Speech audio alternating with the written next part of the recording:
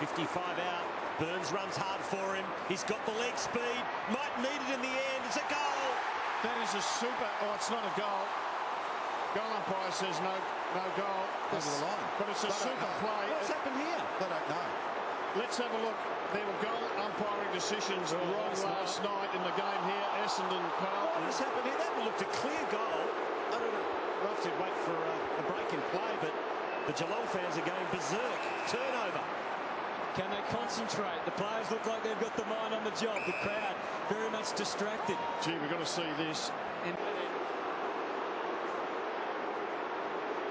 Oh, that's a disgrace. That's a goal. That is a disgrace. That's a goal. He's in perfect position, the goal umpire, and he stuffed it up.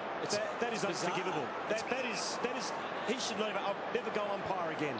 Oh, wait a minute, again? Well, you can tell it was a goal. How can you not give that a goal at this level of football? It's made a horrible mistake. That is unforgivable. It'll sting much more if Cloak could kick accurately. Of course, he doesn't.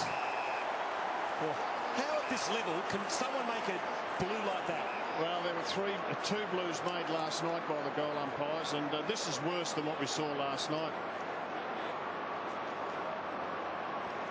His foot isn't over the line when he kicks it.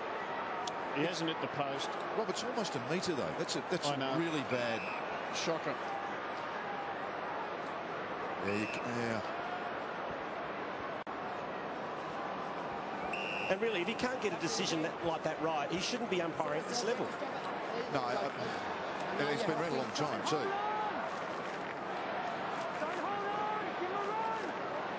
We all make mistakes, Quarters. I know, but gee. Get over it. Well, there's been lots of argument on the radio today about video replays. Yeah.